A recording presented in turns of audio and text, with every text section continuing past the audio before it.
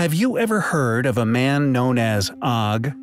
References to Og appear in the Phoenician inscriptions from Byblos, within the much older Canaanite Ugaritic texts, within Midian on the northwest Arab Peninsula, in Deuteronomy, in the Book of Numbers, and in Joshua. Mentioned in many religious and non-religious texts, king of Bashan, which is now the Golan Heights. Who was this Og? Well, it turns out Og was a giant. A rather special giant. He was in fact the last of his kind. The Book of Numbers states that he died during the Battle of Edrei.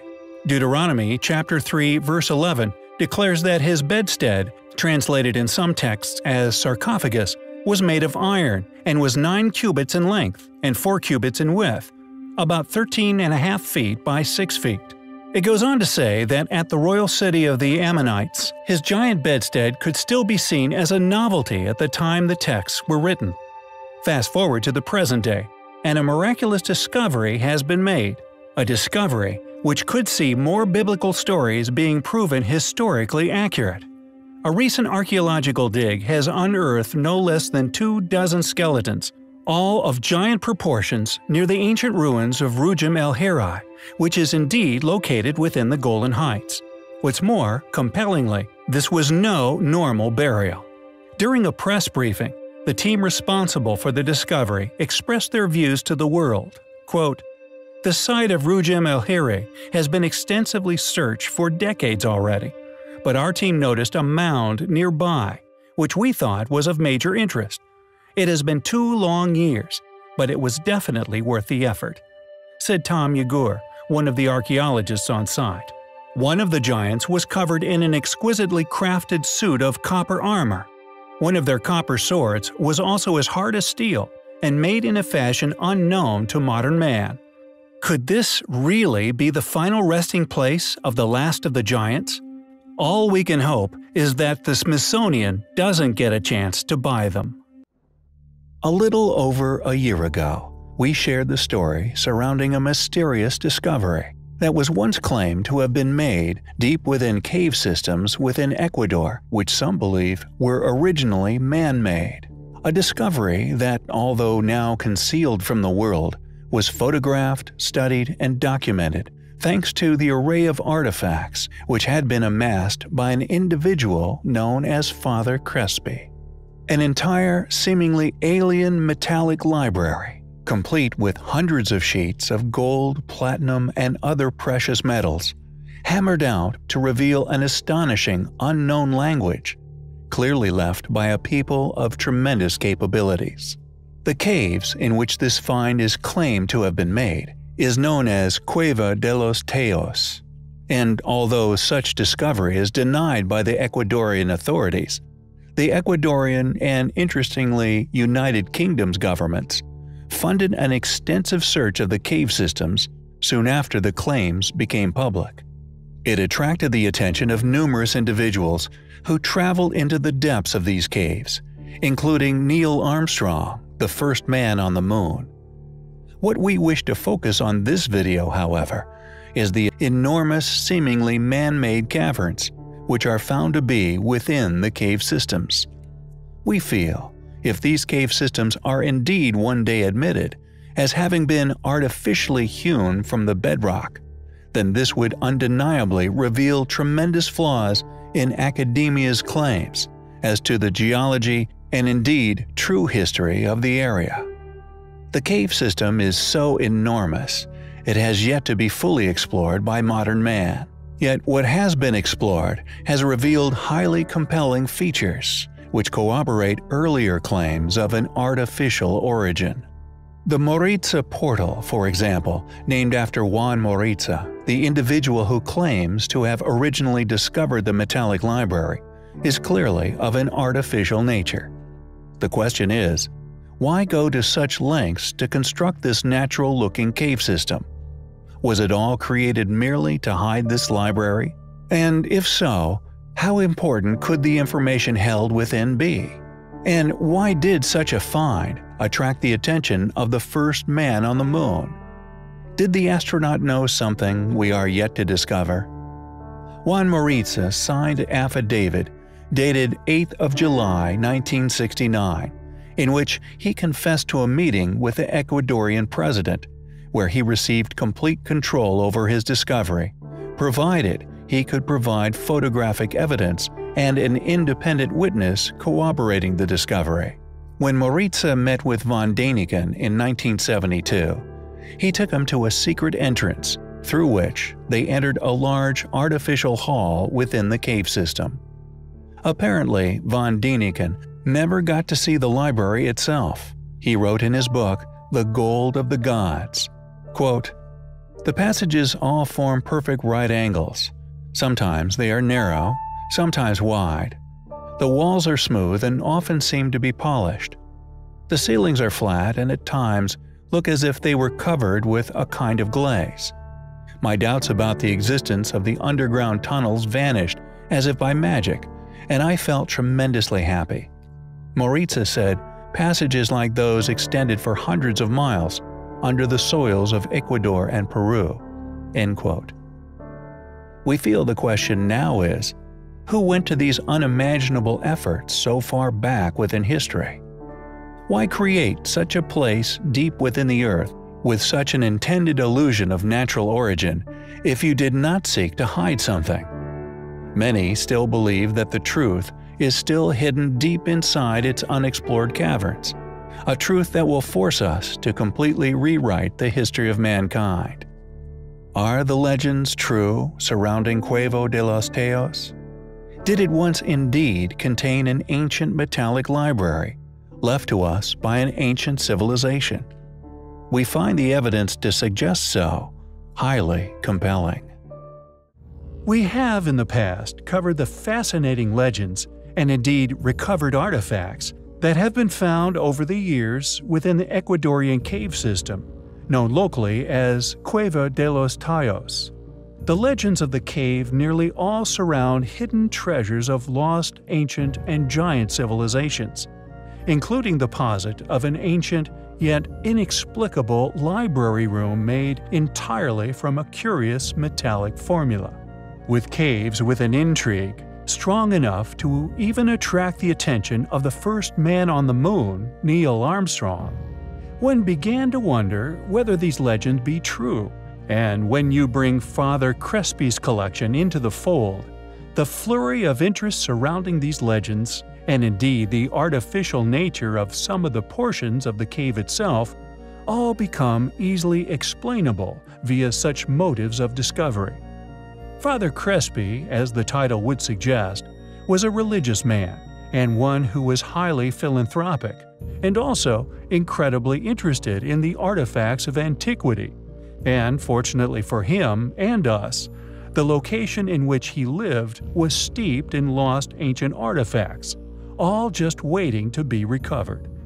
Father Crespi was a man of modest wealth, and in return for curious artifacts, often found within the Teos cave, even reported to have given food in return for clear forgeries, offered by hungry individuals, although he would offer more and often money, respective of the artifact's clearly historical value.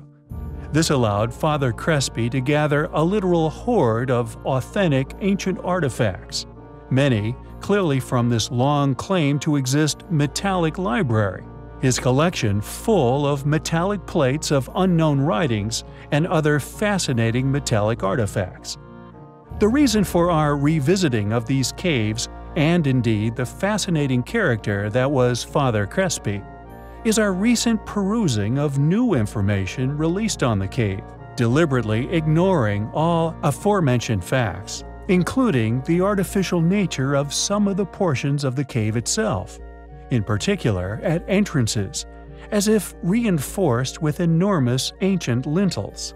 Unfortunately, all that remains of Father Crespi's collection that can be confirmed as 100% his and authentic now only exist within the photos taken of him with his collection prior to his death, whereas the hoard of artifacts was ransacked and many replaced with poor quality forgeries. Thus, it is a mystery, and we believe conspiracy to conceal a lost history, which we find incredibly frustrating. We are frequently asked to cover the intriguing ancient documents of ancient Sumeria, and for good reason. For although the Sumerian king list is officially classified as an accurate and important chronographic document from ancient Mesopotamia, the lifespans of many of the oldest of its rulers are stated as having lived for upwards of 30,000 years. Furthermore, there is a noticeable steady decline in the duration of these rulers' lives. This gradual decline, when seen in its complete translated form, if of course it is indeed an accurate documentation of history, displays a clear example of devolution over many thousands of years. It lists a long succession of cities in Sumer and the surrounding regions. The first fragment of the text, which is largely believed to date back at least 4,000 years, was found in the early 1900s by Hermann Hilbrecht at the site of ancient Nippur, with its discovery subsequently published in 1906. Since Hilbrecht's discovery, at least 18 other fragments of the list have been found, most of them dating from the second half of the Isin dynasty. Yet this controversial claim of past rulers' ages is a reoccurring theme with many of these fragments, reiterating these incredibly long lifespans. Furthermore, intriguingly, the Epic of Gilgamesh, perhaps the most famous, still surviving contribution to world history dating back to Mesopotamia, is depicted as nothing short of a giant. Often depicted, carrying what is perceived as his pet lion, the cat, however, appears far from tame, attempting to take a chunk from his arm, but due to Gilgamesh's relative size to his furry friend, merely appears as nothing more than a kitten when in his embrace. Could these claims of a 20,000-year lifespan be connected to the additional claim of many of the figures from this era's incredible sizes? Could heavy research and a subsequent in-depth exposé regarding the reality surrounding the claims of the Mesopotamian civilization finally confirm the past existence of not only giants, but human beings whom, after their derivation from divinity, initially had lifespans stretching into 30,000 years? For as the list states, and I quote, "After the kingship descended from heaven, they were situated within Eridung in Alulim. It is named after Eridung, who became king.